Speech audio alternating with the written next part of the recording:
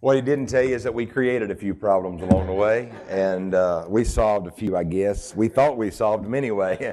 Then we got out into ministry. I was already in it. I was so green, I guess you could say I dripped behind the ears. I was just young. I'd only been pastoring a few years, and Brother Danny, of course, serving in his church. And well, we were just two young men that had a vision and heart to do something great for God, and I want to be used. And man, I'm just excited about seeing what the Lord is allowing your pastor to be part of here at your church. It's an exciting work. I've always been very endearing and had a heart and love for military people that serve our country. And I'm so thankful if you're here and that's what you do. Thank you from the bottom of my heart for your service, and it means the world to me. I feel like whenever I told a little bit of our story this morning, me and my wife, high school sweethearts. I say that, but I mean, we really didn't start dating to the end of my senior year. Matter of fact, our first date was my graduation, so I don't know if you really can technically say high school sweethearts. She chased me that whole year. I eluded and ran as hard as I could and everything, and then I finally said, okay, look, lady, if it means that much to you, and I gave in, and we went to the graduation together, and the rest is history. And what have you there. But where I really missed it, I feel like, was that she was, she had 3 more years of high school, and then she went to college, after the fact. I look back now, and I think I really missed it. I should have went and served my country. I missed, that was a part of my life. If I have a regret, I wish while she was finishing her education that I would have done that. But thank you very much for your service, and I appreciate. Glad you got somewhere to go to church while you're over here, amen? And a good solid church. And I love the story of this place concerning the fact that your pastor was here and in it whenever he was in the military, and God used it mightily in his life, brought him full circle. I'll be honest with you, when we were in Bible college together, I appreciated his company so much. I was praying that God would just let him be a Virginia redneck forever, and I could just be a couple hours up the street and I could still enjoy his fellowship. But the Lord moved his heart and put in his heart, he and Miss Roon and the family, to come here and serve the Lord here. And what better place? There's no better place in the world they could be serving than here. And I learned a long time ago that what matters most is that we're in God's will. A lot of times in the flesh, me wanting him to stay in Virginia because of our friendship, that's a fleshly desire. And but if he'd have stayed there, he wouldn't be happy. And I'm going to tell you where we're the most happy at, where we're the most prosperous, is in the middle of the will of God. And on the fringe is no good, on the outskirts is no good, and definitely outside of is no good. And so I challenge you this week, and what we want to do is we want to get in the center of the will of God for our homes and our marriages, and then let God do some great work in that if we're where we need to be, okay? And here's something to think about tonight. This whole marriage family conference is 6 services. If you think about Sunday school, 3 times a day on Sunday, and then, of course, Monday, Tuesday, Wednesday night. So really at the end of this service, we're halfway finished. And so if you put it in perspective, this thing's going to be gone. These kind of meetings fly by. They always do. And so I want to challenge you to just stay tapped in. Great attendance tonight. Great attendance this morning. And stay tapped in. This thing will be over. And we'll be on a plane back to Never Never Land in just a few days. And so I want to enjoy my time here with the Lord and with you while we can. Book of 2 Samuel chapter number 15. 2 Samuel chapter number 15. Pastor McKittrick asked me, could I have your titles for every night, and at the end of the service, I'll probably give a little teaser, let them know, and that totally steals my thunder. I mean, back home, I won't even let my wife know what I'm preaching. My kids will say, what are you preaching today, Dad? I said, I don't know. You have to show up and see, and because I like to read my text, and then I'm like, building up to that, give them a title, and hopefully that grabs them, and if it doesn't, they just kind of nod off, and then it'll come back 30 minutes later or whatever. But in the same, you're getting the title early, so you kind of know where I'm going before I get there. But that's okay. It all comes out the same in the end, all right? 2 Samuel chapter number 15, 2 Samuel chapter 15. I want to read verses 1 through 6 tonight. It'll give us the premise for what we're going to be preaching this evening with the help of the Lord. The Bible says in 2 Samuel chapter 15 and verse number 1, and it came to pass after this that Absalom prepared him chariots and horses and 50 men to run before him. So let me just quickly bring you up to speed about this Absalom. Absalom was the 3rd son of King David, and he was a very nice-looking young man. He's known in the Bible because of his luscious locks, I call them. That he's had hair that just Fabio-type hair. Stuff that, no, not me, never had that, never will. And I look more like, I don't know, Telly Savalas, I guess you could say, kind of hair for long. And but just it was so beautiful and so thick and rich that he would cut it once a year and the Bible says it weighed, what he would cut off weighed 5 pounds. I mean, just a head full of hair. Matter of fact, it ended up being the downfall of him. He would die because he got hung. What a way to go, by the way. He's riding his mule up under this tree, and it catches him by his hair, leaves him hanging there. Mule rides off. You know, it's kind of an interesting thought if you think about it. But anyway, he's the third-born son of David, the king, and he's trying to steal his father's kingdom from him. And the way he is going to accomplish that is found in the text. The Bible says in verse 2, watch this, "And Absalom rose up early and stood beside the way of the gate. And it was so that when any man that had a controversy came to the king for judgment, then Absalom called unto him and said, Of what city art thou? And he said, Thy servant is of one of the tribes of Israel." So you have Absalom here actually out of line. He's standing down by the gate where everyone would come to go see the king or make their petition known, and he would catch them as they'd come by, and he'd say, "Where are you from?" They'd say, "Oh, well, you know, I'm of such and such tribe." "Oh, you're one of the tribes of Israel." Well, then Absalom would kind of, from there, begin to work on their heart. Watch what happens in verse 3. "And Absalom said unto him, See, thy matters are good and right, but there is no man deputed of the king to hear thee." In other words, the king doesn't have time for you today. "Well, but I've got time," is what Absalom was saying. And it goes on to say in verse 4, "Absalom said, Moreover, oh, that I were made judge in the land, that every man which hath any suit or cause might come unto me, and I would do him justice.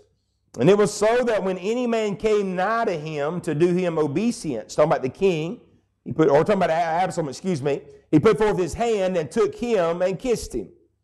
"And on this manner," in other words, by these ways, "did Absalom to all Israel that came to the king for judgment." And here's the key phrase. "So Absalom stole the hearts of the men of Israel."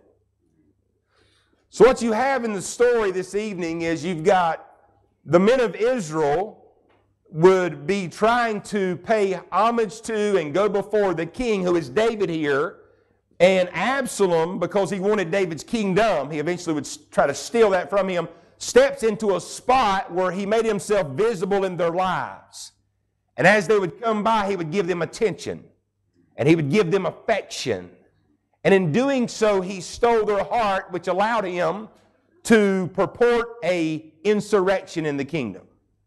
And I want to use that thought this evening, and I'm going to use something bad that Absalom did and turn it into something good that we can do and preach with the help of the Lord. Get ready for it. It's not like you don't know it, right? Capturing the heart of your spouse. Amen. If Absalom can steal the hearts of the men of Israel, and then that means the heart is stealable, if that's even a word. Okay. Remember, I apologized twice already for my southern roots. Okay. But if Absalom can steal their heart, then you know what you and I should do? This should be our desire, to steal the heart of our spouse. I want my wife's heart. I don't want somebody else to have it. Amen. I don't want it just to be floating around out there for somebody like this to grab. I want to be the one that has it.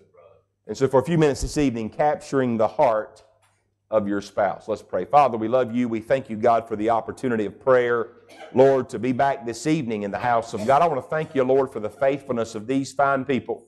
Lord, as they've came back tonight, Lord, after getting what we received this morning from your word, and they're hungry, God, this evening to, dear Lord, hear from you. And I pray that you would give us wisdom and, dear Lord, empower us with the Spirit of God to be able to break the bread of life and, Lord, feed, God, the hungry hearts of these folks. I ask you, God, to meet with us, to challenge us, to change us, and above all things, let Christ be glorified through our marriages as they're strengthened by your word.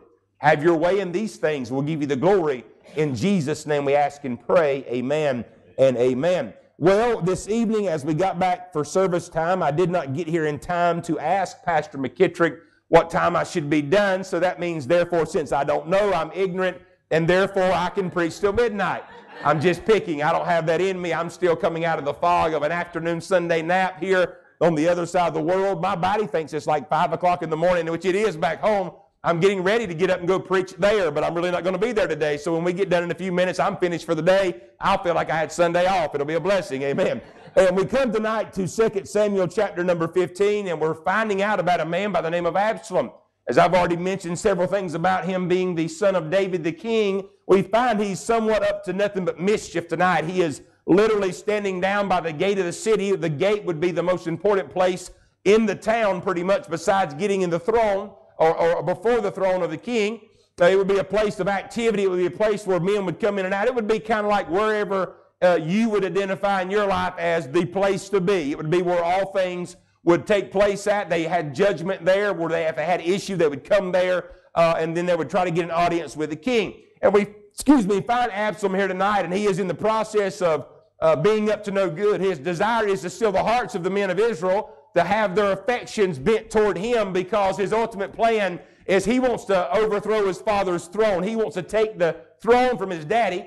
And so this is the way that he sets out about to do that. So I think tonight you and I could say that Absalom knew that if he could have the hearts of those men, he could accomplish almost anything.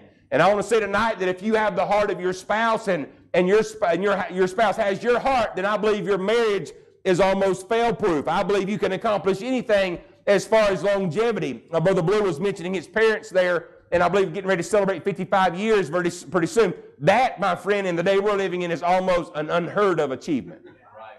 That deserves, no doubt, a trip to anywhere in the world you want to go. That deserves probably a brand new Lexus and a lot of other things just for sticking it out. That deserves a hunting trip somewhere, as our fine friends from Mississippi was telling us after the service how wrong I was about my ideas on venison. I had just not had it right. It's not been cooked right. And I totally agree, and I'm sure when they get back to the States, they're going to make sure that I get some of their venison, and that it's cooked to perfection, no doubt. But Absalom here in the Bible is up to no good. He's going to try to steal the hearts of these men so he can accomplish his goal. And I don't know about you, but I tell you what I want to do. I want to see 55 years of marriage. Yeah. If the Lord allows me to live, we just had a president lose, or an ex-president lose his wife. Miss Barbara Bush just passed away. And if I remember correctly, I believe they celebrated 73 years of marriage. That is longer than most people will live.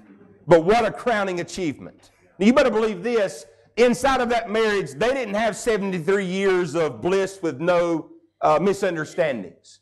They didn't have 73 years of perfection where neither one of them were upset or discouraged or distraught or felt like one or the other had been let down. What it was a process of growing. It was a process of making mistakes and correcting them. And I want to say this tonight, friend. I guarantee you one thing, for 73 years, they at least had each other's heart. That's the only way you're going to make it through those ups and downs and those growing pains in life and marriage. And so tonight, let's you and I dive into God's Word and find out what it will take, or what Absalom did to capture the heart of his spouse. Now, before we get to the text and begin to break it down, I wanted to lay some groundwork this evening, if I could, and just study the heart for a little bit. The Bible has a lot to say about the heart, and if we understand what the Bible says about the heart, we'll understand what it's going to take to capture, amen, the heart of our spouse. So I'm going to ask you tonight to mark your place there in the book of 2 Samuel chapter 15. And if you could, let's go over to the book of Proverbs for a few minutes, and I want to show you several verses in Proverbs that will give you some understanding about the heart and show you what it's going to take, how to capture that, the way the heart responds. Our heart actually responds differently to different kinds of things. So go to Proverbs chapter 3 and verse number 3, and we'll see what it takes to make it possible to be able to capture the heart of the individual. In Proverbs chapter 3 and verse number 3 this evening, by way of introduction, the Bible says this: "Let not mercy and truth forsake thee, bind them about thy neck." Watch this next phrase: "Write them upon the table of thine heart." So in other words, here in this verse, the heart is compared to a tablet, meaning that it can be written on. That means the heart is impressionable. That means things that we do, things that we say to each other, decisions that we make, and whether we're taking into account how that decision is going to affect our spouse, or whether or not we even care, that is an impressionable thing on the heart. The heart is impressionable. It can be written upon. And so I'll be honest with you, we need to realize this about our heart and about the heart of our spouse. Whatever it's exposed to affects it. If you're exposing the heart of your spouse to harshness, it affects it. Just the same, if you're exposing the heart of your spouse to care and kindness and compassion, it affects it. And so right now, we are building a resume on the heart of our spouse, and I'm going to be honest with you, it's a whole lot easier to capture. In our text back in 2 Samuel, we don't find Absalom capturing the heart of people that he has issue with, contention. We have him capturing the heart of people that he has showed kindness to, interest in, things of that nature. So the reason that's possible is because the heart like a tablet can be written upon. Go to Proverbs chapter 10 and verse number 8, and we'll look about some more things about the heart. Proverbs chapter 10 and verse number 8. As you're turning over to Proverbs chapter 10 and verse number 8, we probably tonight, before we leave our last point, should ask ourselves the question of what have I written on the table of the heart of my mate? What's on the table there? Is their heart broken or is their heart happy? What is the state of the heart of my mate because of what I've been writing there? In Proverbs 10 verse 8, the Bible says, the wise in heart will receive commandments, but a prating fool, Proverbs 10:8, shall fall. We need to realize this evening that the heart is susceptible to change. You know, a lot of times in a marriage, we'll say, boy, I sure wish this would change in our marriage. But I'm going to say this, for whatever that is to change, the heart's got to change. But to give you hope this evening that it's worth capturing the heart of your spouse, the heart is changeable, a heart that will receive commandments. Now, if you're stubborn and nobody can tell you anything, you're not going to change. Yeah, if you're hard-headed as a mule, as they would say back where I'm from, there is no hope for you until that changes. You've got to be willing, first of all, to say, you know what, I need to soften this heart up and listen to what others have to say to me, because nobody's got it all figured out, except me. That's what we all think, right? You know, yeah, you're right. Nobody's got it figured out, except me. You know, right? But in reality, none of us really have it all figured out, and so we can take solace in the fact tonight that if someone's willing to receive commandments, they can get wise in their heart. And so make sure this evening that whenever it comes to capturing the heart of your spouse, have some hope in your heart that their heart can change. Number 3, if you would go over to Proverbs 12 and verse number 25. This is something about the heart that's very important as well. The Bible says this in Proverbs 12:25, heaviness in the heart of man maketh it stoop, but a good word maketh it glad. I don't know about you, I do not want to be the perpetual reason why the heart of my spouse is heavy. Because of the things I say to her, because of the way I treat her, because of the things that I do that I know breaks her heart. I don't want to cause heaviness. And the best way or the best thing to do if you are being the instrument of the heaviness of your spouse's heart is to come around with a good word, because the Bible says a good word maketh it glad. And that doesn't mean you can mess up and always apologize and it's always going to work out. You know, the answer is not to be a jerk and then bring flowers. That might work a few times, but ultimately it's going to be like, okay, enough of the flowers. Quit being a jerk. All right? And so, but heaviness in the heart, the Bible teaches us makes it to stoop, okay? Look in Proverbs 14:14, a few more verses and we'll be done. We'll get back in our text tonight. The Bible says this, the backslider in heart shall be filled with his own ways, and a good man shall be satisfied from himself. Tonight, the Bible makes a prescription here that if you're operating in your own ways and your ways are not God's ways, and the Bible teaches us very clearly that our ways are not His ways, then we're a backslider. Let me just give you this, because if you're going to get any help at all in capturing the heart of your spouse or having a heart that is capturable, there we go with another one of those words I have to look up later, see if it's in the dictionary. If that's going to happen, then you've got to get to the place where what you think is okay is not okay.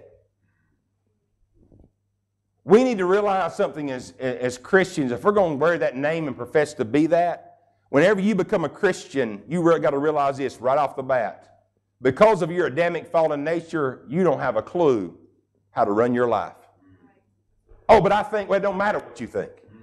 It don't matter what I think. You know, there's some things that I think about being a husband and a father and even a pastor. That's a good idea. And then I find something in the Bible that totally contradicts what I think. And you know what I've learned about God? You know, we have a weird way of looking at our relationship with the Lord in this day and hour. People think that God's like totally impressed with any effort they make to do anything for Him. Well, I went to church one time last year. Well, God's really tickled about that. You know, in reality, no, not really. I fell way below the mark or the line of what God expects of us. But if I always operate in my ways, because in reality what that is you being your own God. If I think that if I don't consort this book and find out what God wants from me and I make my own decisions and then I say, well, this is what I believe and God's going to be okay with that. Whoa, don't you think you should ask Him? Right? If you want to find out if God's going to be happy with the decisions you're making in your life, just ask Him. Go and see what He's already said and let's find out if He's going to be happy or not. Right? I don't have to guess. I mean, if I mistreat my wife in any way, shape, or form and think, well, you know, I deserve to talk to her like that for that time. You know, well, hang on a second. What did God say about it? God said, love her like Christ loved the church.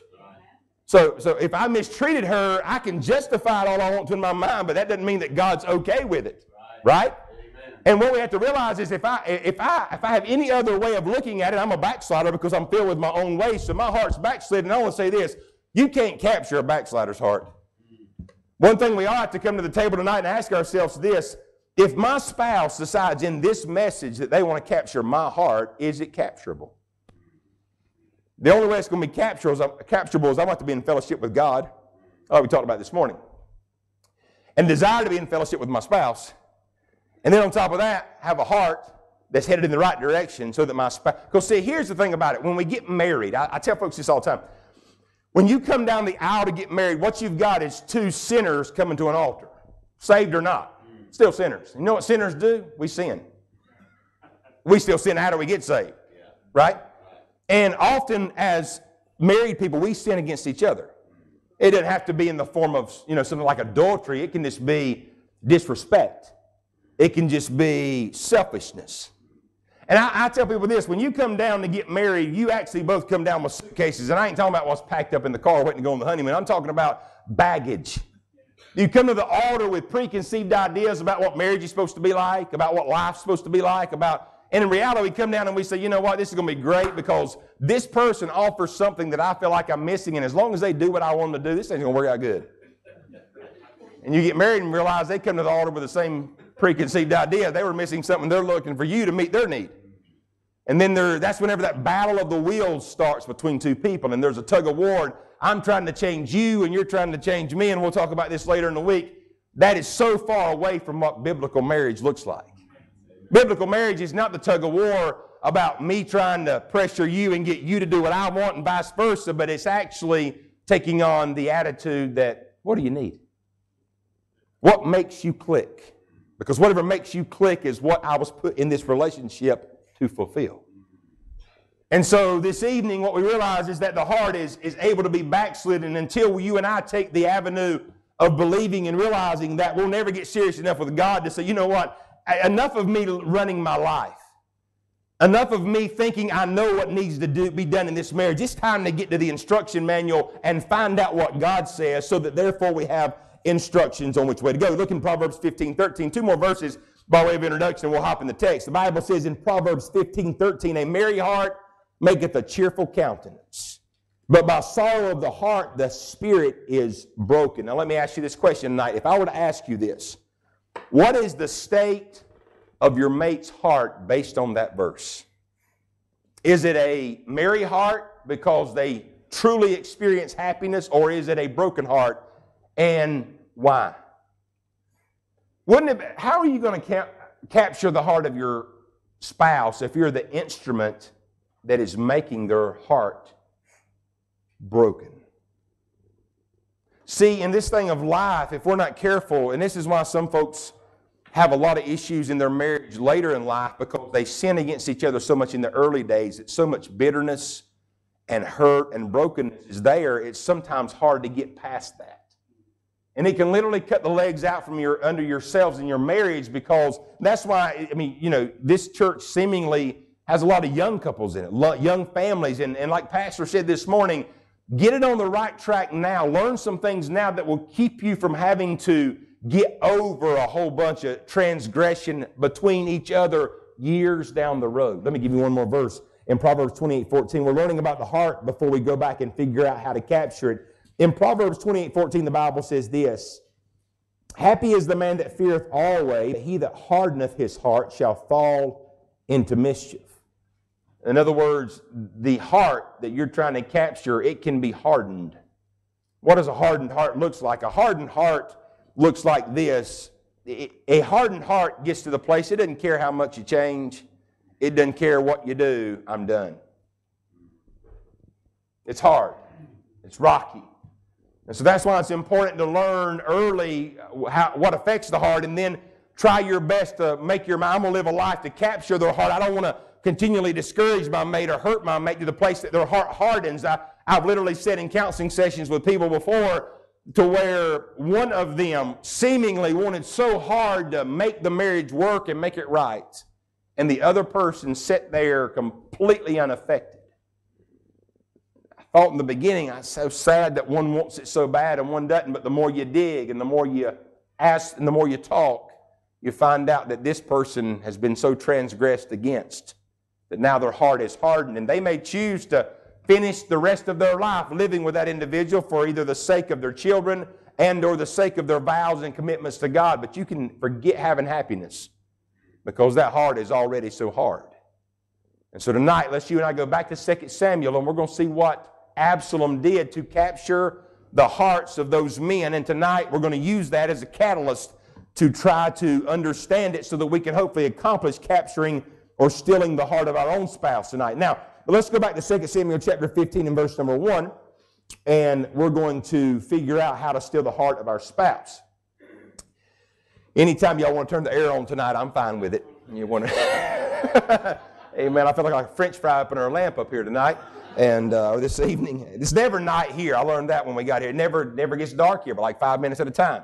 And after the first day, we woke up, and I'm an early riser. I got up at like 1:15. That was not on purpose. Our first night here, got up, and like the sun came up at 4 o'clock, and I was like, oh, this is cool. I can get used to this. The land of the rising sun, right? Well, it's up here now on my head. It feels like. All right, you ready? Number one, first of all, how do you steal the heart of your spouse? The Bible says in 2 Samuel 15:1, and it came to pass after this, that Absalom prepared him chariots and horses and 50 men, to run before him. You know what Absalom was doing here? He prepared a fine-looking entourage in which he would arrive at the gate of the kingdom every day. He had 50 men that would run out in front of him. That showed strength and power. And then he had horses and chariots. And if you're note-taking tonight, write this down. The first thing you do if you're going to steal the heart of your spouse is you need to work on your appearance. Now, I'm not talking so much about the physical appearance that you have, though that has an important role. I doubt very seriously that your mate was attracted to you because they thought you were the ugliest duckling in the pond. But I'm talking about something much deeper than physical appearance. Physical appearance will change in time. As we get older, things are they just change. Our body is literally designed that we're born dying. We understand that, right, tonight?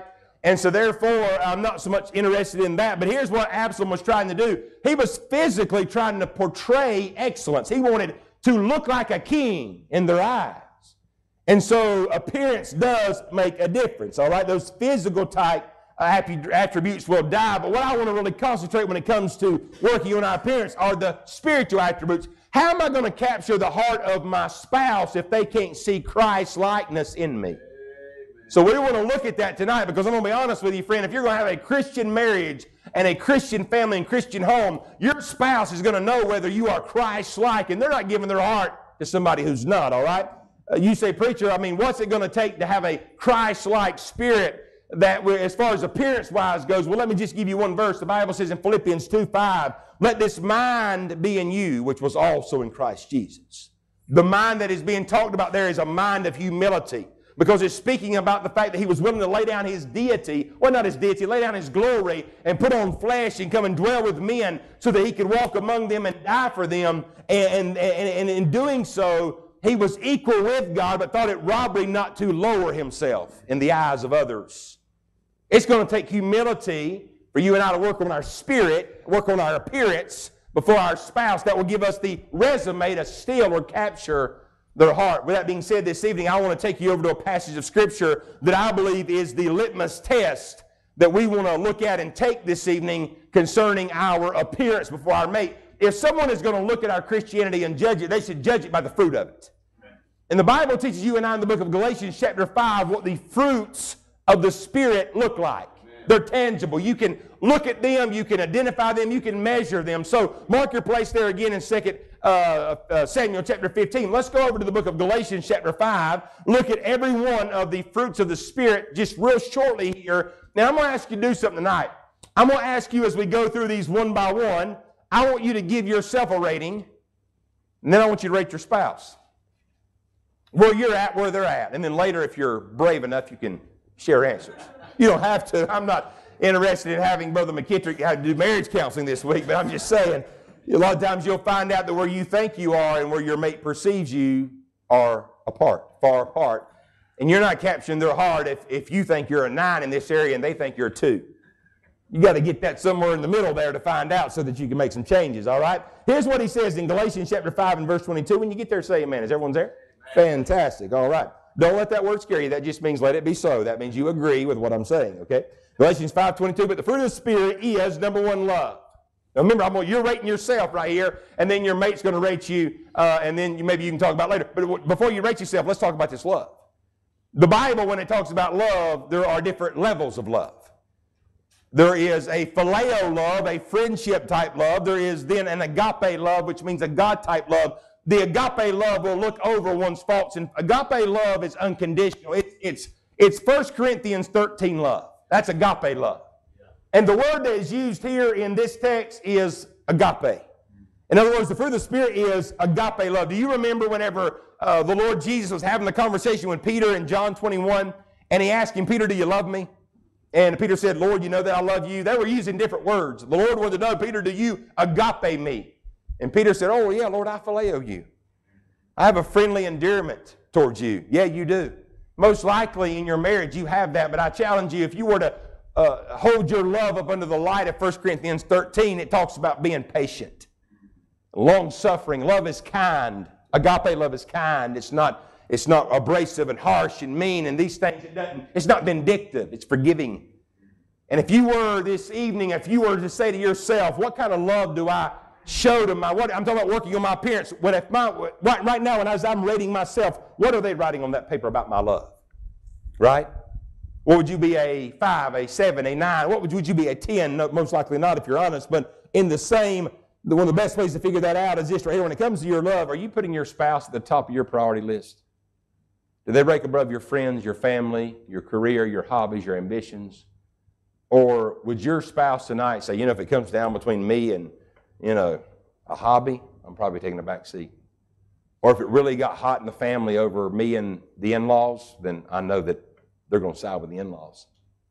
That's not a biblical number 10 love. That's not an appearance you want to give to your mate if you're going to try to capture their heart. That'll have to change before that heart ever opens up and says, yes, you can have me, all right? Number 2, there in Galatians 5:22, but the fruit of the Spirit is love, and then it says joy. That is just talking about a cheerfulness. No one wants to enjoy or no one wants to be married to Oscar the Grouch. And if you're in a perpetual bad mood and been that way since you were born, it's probably time to snap out of it, all right? No one wants to come home to that, wake up to it, or live with it, all right? And you say, well, I just can't help it. It's the way I'm nature. Well, unnature yourself then. Get up every morning, look in the mirror and say, whether you like it or not, you're going to smile today. You're rough to live with, all right? And work on it and change it. There's something on the inside that's going to have to happen probably first, but it's changeable. Number 3, you see this. He says the fruit of the Spirit is love, joy, and then peace. Peace is the opposite of being contentious. Always looking for a fight. If you were to rank yourself and if your mate was to rank you, are you the kind of person that every time they turn around, there's something being stirred in the pot, as they say? Always something going on that you're stirring the pot. Are you a peaceful person? I don't know about you, but if you're going to capture the heart of your spouse, you're going to have a peaceful disposition. Number 4, long-suffering. In other words, that's talking about having fortitude in your expectations. Wherever you're at right now is not where you'll be in 10 years. The question is, are you giving time for growth and maturity? Right? I don't know about you, but I've been saved now for almost 19 years, and I'm still not there. I'm still being worked on. I got a long way to go. And I'm glad that God is patient with me. And the same kind of patience that God has with me, my wife should receive from me. Isn't it amazing how that, we want God to be long-suffering and graceful, and, Lord, I'm not perfect, and we're all humble about, admitting that, even if some of the time it's false humility, it's still humility regardless. But boy, our spouse, let them mess up. And we're like, I can't believe you did that. You sinned against me. And I'm going to be mad about it for weeks and weeks and weeks and weeks and weeks. But boy, whenever we come down the altar, we won't and they'll say, I'm sorry, and you'll be like, yeah, I forgive you. Yeah. And then the body language says something totally different, I forgive you, And, what if we come down on Sunday morning and got right with God and come back the next and it felt like we were like a stranger? You don't feel like that. Whenever we do what 1 John 1:9 says, confessing our sins, He's faithful and just to forgive us, we don't have to come back in sheepishly the next day and wonder, did He really forgive me? Right. Can I really have communion? Oh, no, we know that now that we've gotten right with God, we can come on in and have communion with the Lord. Yeah. It ain't always like that with each other sometimes. And I'm going to be honest with you, if we don't have a long-suffering disposition, we can forget capturing. They're going to, that appearance, that appearance, they're going to be like, I'm not going to give you my heart. I can't trust you. Because every time I mess up, it takes you 6 months to get over it. Am I doing some good preaching or not? I'm telling you right now, you ain't got to say amen, but I'll just say it for myself, all right? And ain't nothing wrong with that. Jesus amen his own preaching sometimes. He would say that, amen. If you disciples are going to stand there and look at me like you didn't get it, I'll get it for you. Amen. All right? Just picking. Galatians 5:22, watch this now. The fruit of the Spirit is love, joy, peace, gentleness. No one's giving you their heart if you're rough with them. Now, and when we say that, we naturally think of the man's role. But I'm going to be honest with you, boy, there are some women out there who are pistols. Right? I mean, some of y'all are going to be like, yeah, I know. I ain't going to look back at you right now. I ain't going to make eye contact because I don't want to give away your position here tonight. Okay? Woo! Having a good time over here in Japan tonight. But I'm talking about gentleness. Who's going to give you their heart if you're a bull in a china shop all the time? If I want to give my heart to someone, it's going to be someone with an appearance that I can trust you when I need you to be gentle with me. Right? Say, gentle, I don't really need anybody to be gentle with me. I promise you there'll be some times in life when you do. Yeah. When we do make mistakes, or when you are going through a hard time in life. It doesn't matter how tough or how strong you are, how well or how firm your disposition is. There's going to be a time or two in life whenever life cuts your legs out from under you. And what you're going to need is care and compassion, not someone who's cold and calloused and don't care. So if you're working on your appearance whenever your mate looks at you, and you may be strong in your personality, there's nothing wrong with that, but do they know that with a flipping of a switch, you can be as gentle as a loving mother? That matters. You're going to have to work on that appearance if you're going to capture the heart of your spouse. Look here in the latter part of that same verse, he talks about this thing called goodness. May I say tonight, this thing called goodness as a fruit of the Spirit, I believe it speaks to the intent of the heart and one's trustworthiness. Over in the book of Proverbs, chapter 31, we read about the virtuous woman. We don't know if she existed. We think she did, but man, she's like Superwoman with a cape. Like Miss Perfect, does everything right. But one of the things the Bible brings out about her is in Proverbs 31:12, and the Word of God says this: she will do him good and not evil all the days of her life. He trusted her because she was a woman of goodness. He wasn't worried about her embarrassing him. He wasn't worried about her being unfaithful to him. And that works on both sides of the fence, by the way. And so if you're going to work on your appearance, there's going to have to be a true spirit and nature of goodness. Your spouse is going to have to know that it matters to you if they're happy. And you're willing to go out of your way to do things to see that accomplished in their life. The next thing it talks about there in the fruit of the Spirit, and I'm almost finished with this part of the message, is faith. In other words, when you're talking about your appearance, your spouse knows what you really are spiritually. Now listen to me this evening. I'm preaching this week a marriage conference, a family conference. And when you get that in line with God's Word, there's a structure to it. And on Tuesday night, we'll have split sessions where I'll be speaking specifically to the men and my wife will be speaking to the ladies. And fellas, all I can say, you better wear that night 2 pair of underwear. Because we're not pulling any punches. If you're soft, bring 2 boxes of tissue because you're going to need them. Because we're going to be talking about God's prototype of a man. And you know what God expects of the man? He expects him to lead his family spiritually. Yeah. That's the role he's supposed to play. He's supposed to be leading. It's not about whether or not his wife prays all the time. He should be a man of prayer. Right. Whenever life gets sketchy, the husband should be able to lay his Bible open and say, all right, here's exactly what God's Word says, and this is the way we need to go. Now, I'm a pastor to a small congregation there in Seagrove, North Carolina, and my phone is always open, as is my home, and you can call me anytime. But I'm going to tell you this: when I got saved, we were engaged at the time. Or matter of fact, I got saved. We got engaged very shortly thereafter, and then got married. But I'll be honest with you, I was not wanting my wife as a young married man. Every time she had a Bible question, I had to go to the pastor. So I stuck my nose in that book because I wanted to lead my family, and I wanted her to know, you got a spiritual question, you just come ask me, baby. I want to be Superman. I want to be the hero, right? You need some money? Come ask me. You got a Bible question? Come ask me. Because I didn't want some other guy being the one that fulfilled a role in her life that was my privilege and responsibility. Now, I'm not picking on anybody. You may not have been saved very long at all. I'm not saying that, you should struggle and not be able to get your answers instead of go to your pastor. That's what he's here for. But I'm going to say this, guys. It doesn't take nothing but a dedicated life of spending a few minutes a day in God's Word, and God will start to saturate your heart with that. But I'm going to be honest with you, and that's something else that wasn't happening whenever I married a good-looking woman. Woo! I felt something on that. She's still good-looking. I tell her every day. You say, really? You know, absolutely I do. If some guy ever comes by and drops a compliment in my wife's ear, it won't be the first time she's heard it. Yeah. Amen. She hears it from me all the time. Listen to me now. And I did not want, and I would not allow, my wife isn't going to church without me. Ain't no way. You know why? Because there might be somebody else there coming out theirs. And if my wife's sitting in church without me, and she says, I sure wish that we could have a family that loved God together, I want to capture her heart. So I'm going to give her the appearance, hey, baby, I ain't perfect, but I'm working on being the man that God wants me to be and you want me to be. Yeah. Right? Amen. And so I'm getting up tomorrow morning before you do, and I'm going to get my Bible. And I'm going to, at our house, we have it's a running joke. They say, you know, what kind of family you got. You can tell who loves who by who makes the coffee. Well, we make each other. She makes mine every night before she goes to bed, and then I beat her up and me drink the pot, and then I make it for her before she gets up. I ain't got no problem with that. But if I'm going to lead my family, that means tomorrow morning, regardless of what part of the world I'm in, I'll be up before everybody else is, digging in this book, spending time with God in prayer, because she deserves that kind of man. And you know what that says to her? I can trust him. He's not playing around with life. I didn't marry a little boy. I married a man.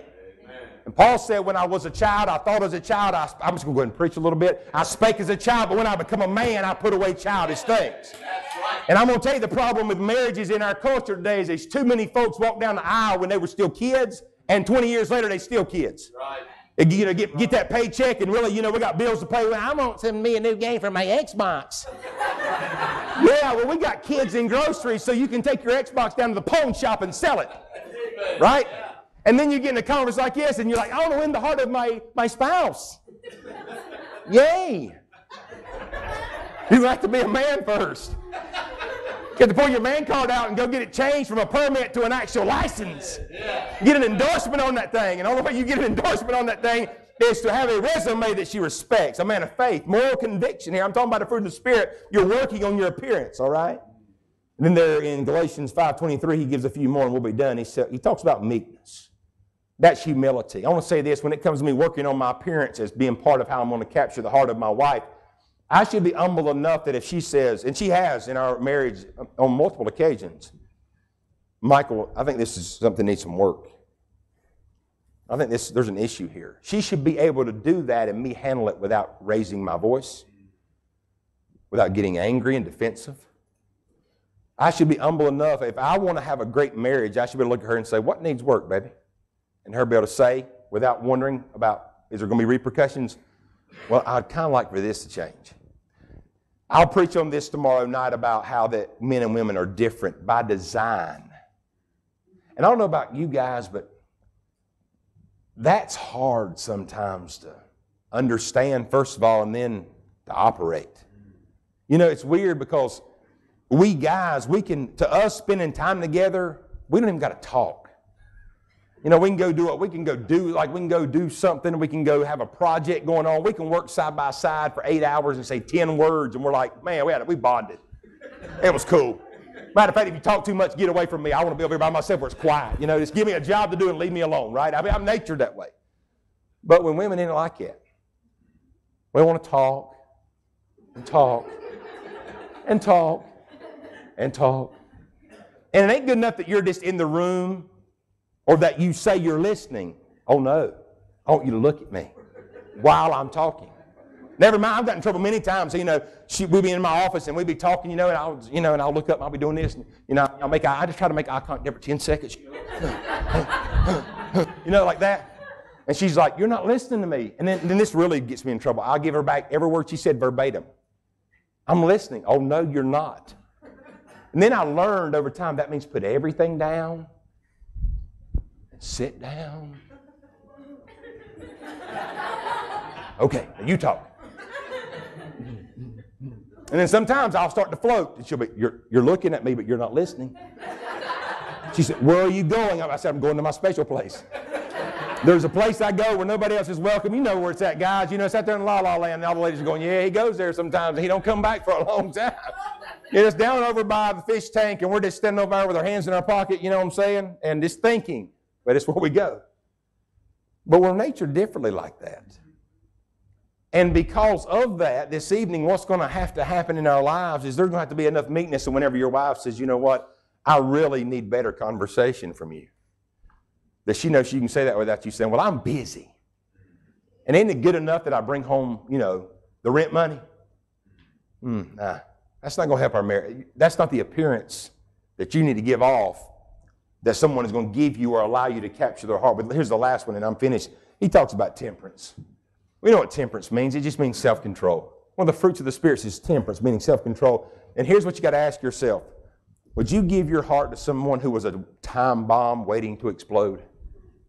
Oh, no, you're not going to do that. And that can be male or female. I have pastored and counseled families where sometimes it's the man who has a hard time controlling his temper, and sometimes it's the female. But nonetheless, if you're going to give your heart to someone, Absalom back in 2 Samuel is working on an appearance. He's got the men out in front of him, got the chariots. And so he's the kind of guy that if you were walking by the gate that day and you looked at him and saw him, you'd say, that's a sharp-looking fella. He got his stuff together. He looks like a leader. And then all of a sudden there's a conversation that sparks up. And next thing you know, before long, you're like, I'm going down by the gate just to see Absalom. That guy, he makes me feel good. I like him. And so tonight, if you're gonna capture the heart of your spouse, point number one, you're going to have to work on your appearance. That's what exactly is going on in 2 Samuel chapter 15, verse 1. And that's what we're talking about. We're talking about the fruit of the Spirit.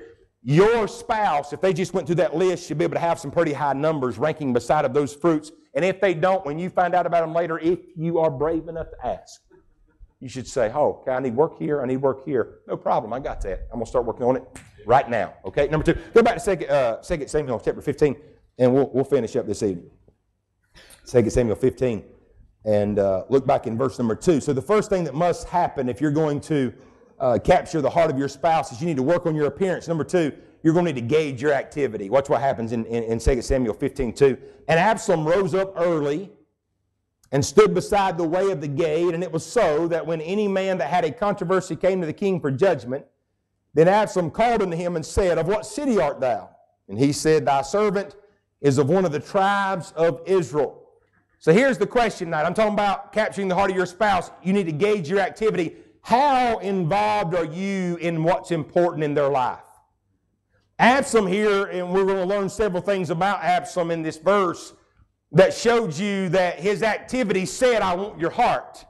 The first thing we find there in verse number 2 is that he was a man of sacrifice. The Bible says he rose up early. In other words, capturing the heart of those men meant so much to him, he was willing to forsake sleep. He was willing to do without rest to get there at the gate in time to be able to help. I guess you could say in some ways he inconvenienced himself. And they no doubt, and nobody beat him to the gate. You didn't get there that morning and say, well, I wonder if Absalom's going to be here in the next 20 minutes. Oh, no, he was already there. He's waiting. And there's no doubt you'll give your heart to somebody that you mean so much to them that they'll sacrifice themselves and their life for you.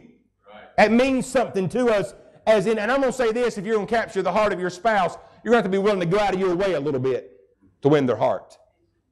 If in your marriage it's always about you, if you don't get your way, everything stops, slows down, comes to a halt. You know, we got to go eat where you want to eat. We got to go on vacation where you want to go on vacation, and the TV's always yours, right?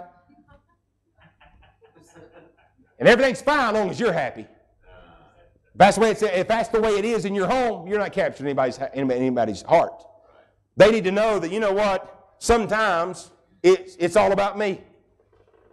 It's not about you. Sometimes maybe all the guys are going on a golf outing this afternoon and they've been planning it for weeks, and you instead chose to get a sitter, and you and I are going to go out and have a meal together. Sacrifice. More, would you have loved to went out with the guys? Oh, absolutely. I'd love to go out and hit the white ball. But instead, I decided to sacrifice for you. Number 2, not only was there sacrifice involved in engaging his activity, there was sincerity. The Bible says this, and Absalom rose up early and stood beside the way of the gate. The gate there in those times was a place where major decisions were being made. And what Absalom is showing here is the sincerity of his heart in the fact that he wanted to be involved in this aspect of their life. And I'll be honest with you, because what was going on with them meant something to him, he meant something to them. In other words, people know whether or not you're sincere in how you feel about them and whether or not you want to be part of or what's going on is important in their life. Let me say it that way instead. And I'll be honest with you, you cannot be disconnected from your mate, just be a roommate who doesn't care about what's important to your spouse and expect to win their heart. Tonight, if we were to ask each other, am I the kind of individual that you feel like has your best interest at heart? Sincerely, what answer would you get from your spouse tonight? How important this evening is it to you what's important to them? To my wife, it meant a whole lot. Being a mother is very important to her. We have 5 children, as I said this morning, and right now she has made the choice to forsake career and just spend her time raising those children. And so that means a lot to her at this point of her life. And I'm not here nor there, okay? But I remember having a conversation with her junior year of college. And her mother, before I met her father, had passed. And so before we got married, I went to her mother and I asked her mother, can I have your daughter's hand in marriage? And she said, yeah, but I want her to finish school. I want her to stay in college. And I said, well, I'll work and take care of all the bills. And she said, well, I'll take care of the school bill. I've got that. I said, okay, that's a deal. We can do this. Her junior year of college, she comes to me and says, I've decided that I want to be a mother instead of finishing out. And, I was torn because I'd given her mother my word that I would work, and I was, and I still am. All right? I've still held up my part of the deal, but I couldn't make a grown woman go do something she didn't want to do. Her desires changed. Now, what that meant for me was this right here. Okay, now we're going to be a one-income family. And so that 40 hours wasn't going to cut it anymore. It turned into 50 and 55 and 60 and 65.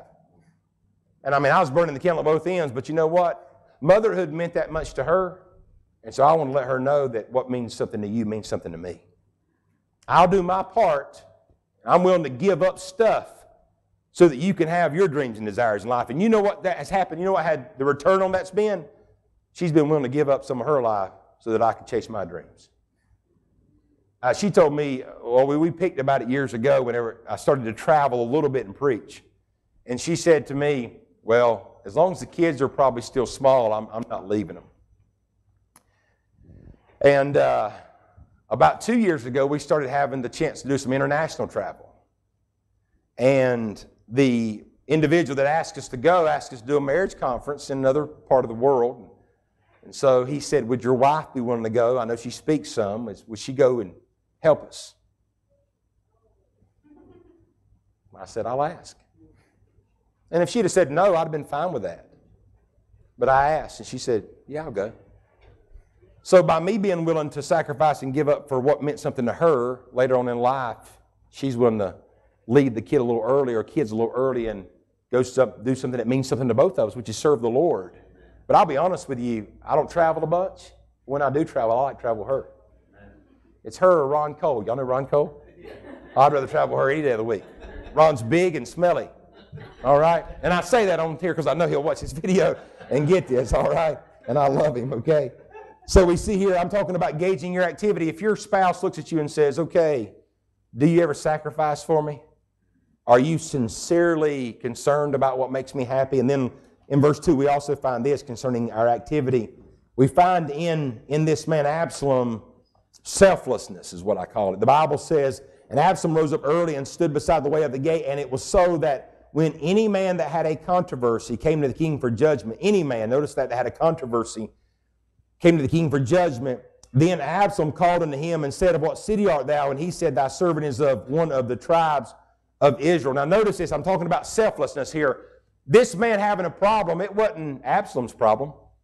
That man had a controversy, and Absalom made it his problem because he wanted to have his heart. So in other words, if your spouse is struggling with something tonight, maybe they have a desire that really isn't your desire, are you willing to make it your desire? Are you willing to say, you know what you're wanting to do doesn't mean anything to me, really, but I tell you what I'll do. If it means something to you, it now does mean something to me. That means a lot to someone whenever, I don't know about you, but inside of a family unit, it's not going to be very strong if it's all give, give, give, and there's no take. That lasts for a little while, and then eventually someone gets wore out. That's, in my opinion, I've called it this before. In marriage, that's a form of bondage. That's all that is if it's all about one person gets their way and gets pleased and the other person lives their life in bondage and somewhat enslaved to that individual, and your happiness is only there whenever they're happy, that's not a marriage. There's got to be selflessness there, and I'll say more about that in days to come. But if you're going to win the heart of your mate this evening, friend, you're going to have to get very involved in what means something to them. All right? There's a book that, how many of y'all have ever read or heard of the book, The 5 Love Languages? Got anybody ever read that? Gary Chapman, I believe, wrote it. There's 5 love languages that he identifies there. And, you know, there's there's acts of service, there's gifts, there's physical touch, there is words of affirmation, and then there's one more. I'm leaving one out. Anybody know what I'm leaving out? Nobody knows. I said gifts. Time. Is it time? Is that one of them? Oh, quality time. That's it right there, quality time. Man, you guys have read the book. Praise God. Y'all know it. Well, if my wife's love language is, say, acts of service, and I won't never speak it, then what I'm saying to her is, what means something to you don't mean anything to me. But whenever her gift or her love language is, say, acts of service, maybe, and we pick about this, I have a very challenging role. Her love language changes by the day. Like, we'll get up in the morning, I'll be like, so what's the love language? She says, well, you'll have to work hard and find out. I'll say, well, it may be supper time before I figure, because I'm not the sharpest pencil in the box, but I'm willing to put in the effort, all right? But whenever you find out what it is, okay, her love language and mine aren't the same. A lot of times hers is words of affirmation. Now, I don't mind getting a comment every once in a while, but I don't need to be showered with them all day, every day, right? But if words of affirmation is what makes her tick, then I'm speaking them because it's important to her, right? It's a selfless act. And I want to say this, friend, and in the same, what I have found is whenever I selflessly serve her, I get selflessly served. You see what I'm saying? And so whenever you have each other's heart, it works that way. Going back to your text there, 2 Samuel chapter 15, verse 3, we're talking about capturing the heart of your spouse. It starts with working on your appearance. The second thing we've learned is that you should gauge your activity. Look at yourself. Am I sacrificing for my spouse? Am I sincere or sincerely concerned about what means something to them? Am I selfless? And then the next thing we see is in verse 3 of 2 Samuel 15 is that he begins to give his approval. The Bible says, and Absalom said unto him, the man that come by the gate that day, see thy matters are good and right. You know what Absalom let him know? He let him know that day that he thought he had a great case. Can I say this concerning our marriage? If you're going to capture the heart of your spouse, you can't be their biggest critic. Nobody married someone that's perfect, but nobody also wanted to marry someone who reminded them every day of the areas of their life where they're not. You know, we talk about the nag. You know, you don't want to be a nagging wife, and you don't want to be a nagging husband, okay? And here's why the Bible says in Proverbs 13:12, hope deferred maketh the heart sick. But when the desire cometh, it is a tree of life. When someone attempts to please you, listen to me now, and all it does is backfire, it leads to a lot of discouragement. In other words, our spouses, when we get into this conference and as we get deeper into it and even get out of it, you may find that your spouse starts changing some things. And maybe the effort they put forth isn't completely what you wanted it to be in a certain area, but don't discount the effort. Yeah, don't criticize them because, well, you were shooting for here and you only got here. Give them some compliment about just trying to get there. That's what Absalom said. The cases that were being brought there, they didn't affect his life any. They probably were menial in some regards, but he's not like, man, you need to get over that. It's child's play. He said, oh, your case is good and right. It needs to be heard by the king. And I'm going to tell you what goes a long way inside of a family. I'm talking about when capturing the heart of your spouse is for them to get some words of affirmation that, hey, everything's all right. It may not be them doing something that they're expected to make. Sometimes, let me say this, sometimes we don't compliment each other enough whenever we're doing that which we feel like it's our duty to do. Like, if you are in a family where, say, just one person works, say it might be the man. We're expected to do that. But it sure is nice every once in a while for your wife to say, I surely appreciate you providing for our family. And you know, there's no law in the Bible that says thou shalt cook. I wish there was. But my wife does. And every once in a while, I'll look at her and say, hey, I appreciate the fact that, man, you make sure we eat good. You know, microwave dinners, we don't live on them things. You know, there is a box in the kitchen where this thing goes, you plug it in, and little eyes heat up. It's called a stove. And they still work. It makes a happy husband. Home cooking. Amen? Right? I know you can't say amen, fellas, but you can think it anyway. In your mind, you can think, boy, I wish she wasn't here tonight. I'd say amen. This is the part where I really feel connected to the message, all right? But hey, if your spouse never hears you say, hey, I appreciate you doing those things. You know, well, he's supposed to work. Oh, she's supposed to cook and clean. Yeah, well, so what? It still helps to hear, hey, thank you for what you're doing. All right, so we find that he's given his approval. Then in verse number 4, we also find this. He's giving out awards. The Bible says this, Absalom said, moreover, oh, that I were made judge in the land, that every man which hath any suit or cause might come unto me. Watch what he says. And I would do him justice. You know what Absalom said? If I was in a position to fix this deal and hear your case and give you an answer, I would. And may I say tonight that for the most part, you and I are in position to reward our mate for making the effort to be that which we need them to be and we desire for them to be. Amen. If you can tell your spouse is at least making some kind of effort to improve the relationship, the question is this, will you reward them by reaching back? See, because here's what happens. You get in a conference like this, and I mean, look, y'all, we're fallible people. I'm talking about all of us. Okay, we're fallible people. We got issues, man. And you get in a conference like this, and you just go to just breaking down the Bible, and they start floating to the top. Them issues do. And this week, if you're honest with yourself, and I'm honest with myself, I'm going to find an area that needs some work. And you know what? When I find it, your spouse probably already knew it. And here's what's going to matter. Whenever we see them making an effort to make a change, are we going to do our part and say, oh, man, if you're going to work on that, then I need to work on my stuff too. I'm not going to say, well, sure, I'm glad you was listening last week. I've noticed you start picking up them shoes and them socks. I noticed that, big boy. I sure appreciate that, Blue. Hopefully that's not what you hear, all right? But here's the problem. In most church marital relationships, listen to me now, there's so much junk, so many years of dysfunctionality and frustration, bitterness, unforgiveness. That's been in the marriage so long that it's hard to get where you need to be, but the process has got to start somewhere. And what we should all do this week is sign up and say, I'm going to be the one to get it started. And when that happens, give out some awards. So you know what, I tell you what, you ain't got to say this, but you can let them know how much you appreciate that they care so much about your marriage, they're willing to work on themselves. Let me give you the last one tonight, we're done. In verse number 5, we find this, and this is the last thing that needs to happen if you're going to capture the heart of your spouse. The Bible says, and it was so that when any man came nigh to him to do him obeisance, which means to kind of pay an homage, he put forth his hand and took him and kissed him. The last thing we find Absalom doing to win the heart or capture the heart of the men of the city was that he gave them affection. I don't know that I understand a marriage that's void of affection. We pick about this back where I'm from because, you know, it's a country type setting, and the generation before my parents' generation wasn't known for showing affection.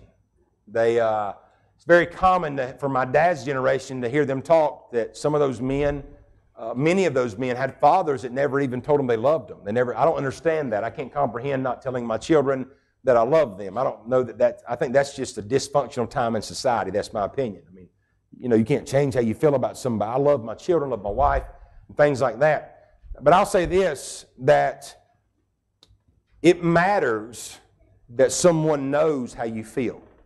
The old timers say stuff like this. There's a woman one time that came to the pastor and says, you know, my husband just never tells me that he loves me. She's crying, heartbroken. And so he says, well, let's have a counseling session. And he calls the family in. They sit down there. And he said, well, sir, he said, you know, your wife was in here the other day, man. She is heartbroken. She says that you never tell her that you love her. And he said, well, I told her when we got married 35 years ago, and if I change my mind, I'll let her know. Sound like pretty good redneck theology, right? That just don't work in life, you know? And you say, well, I'm just not natured that way. Well, let's get natured a different way. Because I'm going to tell you what steals the heart or captures the heart of your spouse, meeting that need. And if they're the kind of person, and we all are to some degree, every once in a while hearing, man, I appreciate you. I love you. Sure, I'm thankful that God put us together. Those kinds of things, it means something to us, whether we show it or not. And I want to say this, don't expect just to flip a switch one day and say, you know what I'm going to do today? Today's the day. I'm going to capture their heart. If you've not put in the front end work, you're not doing it that day. You may start the process, but you're not doing it that day. And I want to say this, there are 5 distinct things that Absalom did to capture the heart of the men of that city. And in doing so, he was able not just to capture one individual's heart. That's all we really are trying to do is capture the heart of one individual, our spouse. He captured the whole entire city's heart. So it's possible. It can be done. The question is tonight, will we see the areas we're deficient in and will we even put forth the effort? Now, let me just, a word of caution. We're going to close the service, have an order of prayer. If you're not careful, especially if you're younger, you'll blow this week off like just any other week of church. And you'll miss out on the opportunity to do some things right now that is going to dictate your happiness 15, 20 years from now. And you'll get there and look back and say, man, that conference at Yokota, I should have listened and shouldn't have blew that stuff off, because we're going to preach the Bible. It's going to uncover some stuff. And don't act like it ain't there. Oh, no, it's there. And the best thing you can do in a meeting like this, and these 6 services, 3 of them's already gone, right? I'm done right now. 3 of them's gone. Is deal with the elephants in the room. Because if you don't deal with those elephants, they'll still be there in 6 weeks, 6 months, and 6 years, and they'll be there the day that you walk away from each other and decide this thing ain't worth having anymore. But if you get in line, and if you make your mind up tonight, I'm going to do whatever it takes to capture the heart of my spouse, if 2 people in the same family make that decision, they're going to be fine. Every head bowed, every eye closed. The call this evening to action is this right here. The majority of the message that I preached tonight was about giving. And if you're going to capture the heart of your spouse, you're going to have to be willing to give, work, intentionally do things to get there. And the story of Absalom is this. He did not get their heart until he gave to them. Now, here's my question for you tonight. In your marriage, is it all about giving or is it all about taking? Somewhere in the middle there should be a 50-50 split. You get to take, but not until you've gave. So tonight, are you giving your spouse what they need? Are you putting forth the effort to steal their heart? And if you're not tonight, would this be the evening you say, you know what, it's time for things to change, and it's starting with me. Yeah. Heads are bowed, eyes are closed. The pianist is going to play softly. The altar will be open tonight. I'm going to turn the service over to Pastor McKittrick. I challenge you tonight, if God spoke to your heart about something, don't just sit there with knowledge of truth, but make a move toward God and get things straightened out with Him, because your spouse knows whenever you've made that move, and then that opens the door for things to be repaired there that may be broken from days gone by. Pastor McKittrick. The altar is open. If God spoke to your heart this evening, we invite you to come. What a great challenge. What if we took it tonight and applied it to our heart and said, tonight, I am going to set out in this process. I'm going to make it a purpose in my life to capture the heart of my spouse. I'm going to do what it takes. I'm going to put in the work. I'm going to find out what makes her tick. I'm going to find out what makes him tick. I'm going to figure out how they understand things. I'm going to try to find out what's important to them. I'm going to make that important to me. I'm going to give words of compliment. I'm just going to make up my mind. Husbands, I'm going to win the heart of my wife. Wives, I'm going to win the heart. Capture the heart of my husband. Whatever the need this evening, the altar is open. Why don't you take a few minutes and just make some commitments to the Lord.